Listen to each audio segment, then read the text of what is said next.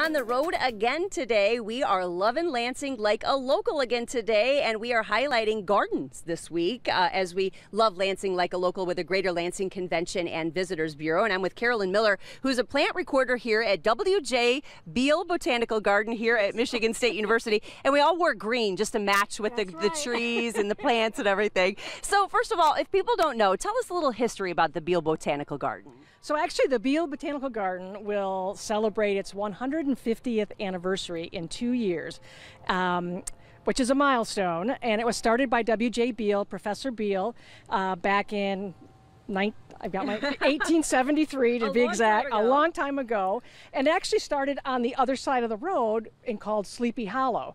And eventually it moved to this side of the campus, and there's actually down below us, there's actually an underground river that they capped it off, and it flows somewhere. It goes underneath the garden, but it is such a spectacular place to visit, especially in the summertime and right now.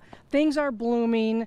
It's alive. The birds are here. Yeah. We've got a resident Cooper's hawk family that will begin flying around the area pretty soon.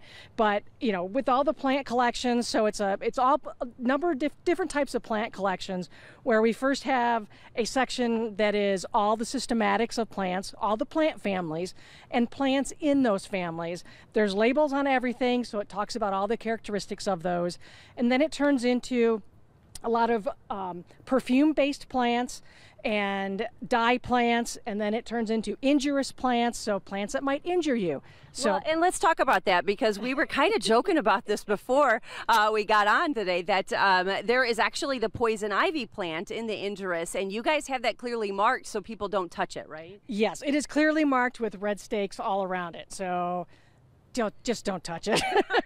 Please, unless you want poison ivy. And really, who wants that? And I do have to say, too, one of the other unique plants that you have here is a banana plant. And you were saying that you have to take some necessary steps to keep that growing, right? We do. We take necessary steps to keep it growing. So in the fall, before the frost hits, we have a number of plants. We also have a pineapple over there. Things are dug up and they're put into our nursery, and that's where they'll stay for the remainder of the winter. And as soon as we're done with that frost threat, we bring everything back out again, and for everybody to see. So yeah, last year actually I believe the banana bloomed, so that was a showstopper. Nice. And this year it doesn't look like it might bloom. Who knows? But when it does bloom, how many bananas are we talking if it does bloom? Is that how that works? It is actually how it works. Okay. It's a huge blossom, and it just keeps peeling up, and there's flowers. It just keeps alternating that flower all the way down, and you know, it can be a stack of bananas that's 2 feet long. Yeah. Yeah. It sounds very appealing. It is.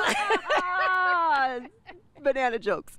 Okay, so we are going to be out here today checking out all of the great things that you can find out here at WJ Beal Botanical Garden at MSU, as we love Lansing like a local. By the way, you can go to lansing.org/lovelansing to find out all of the great places that you can do a staycation this summer with the family, learn about a lot of different plants, and have a lot of fun with the family right here in your own backyard. We've got more with Carolyn, more at the gardens coming up. We'll talk endangered species here in a little bit. Right now, we're talking weather with Andy Provenzano.